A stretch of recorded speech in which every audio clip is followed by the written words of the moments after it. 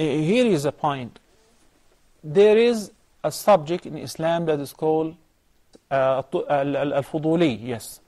In this case, who does something that was not asked from him, even if that thing was useful to the owner of a property or a vehicle, then obviously whatever profit will be collected and will be given to the owner of the thing. And his action will be approved or disapproved by the owner. If somebody sold the property without the permit of its owner, then in this case, ALfodoly, yes. In this case, the person would not be having an access to execute his plan unless if the actual owner approved that. So here we have a case of an agent, but meanwhile he extended his agency to be a fuduli. He was approved to sell a property for that much money. So, and he would collect his share or his profit of this transaction. And there, instead of selling it, he rented it.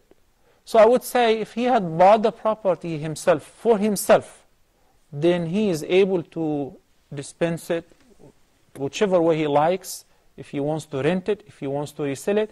As long as the owner said, this is how much I want, then it is permissible. But sometimes the owner is unaware of the market value, and it is the duty of the agent to explain to the owner that there is a gharar, there is a confusion and some sort of deception.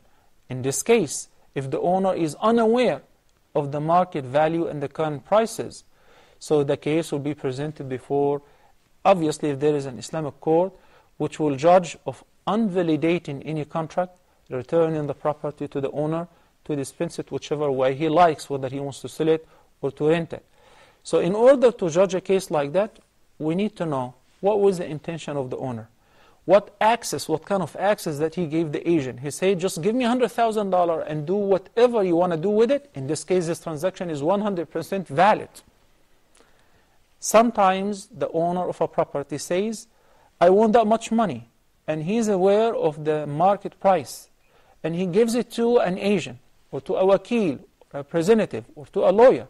So if he gives him that money, whether he buys it for himself or he sells it to others, that is perfectly valid. Unless if there is a state of gharar and the seller or the owner was deceived, does not know the market value, or there is some sort of confusion in the contract, then we have to undo every transaction have taken place, and it will be contingent on the approval of the owner of the property.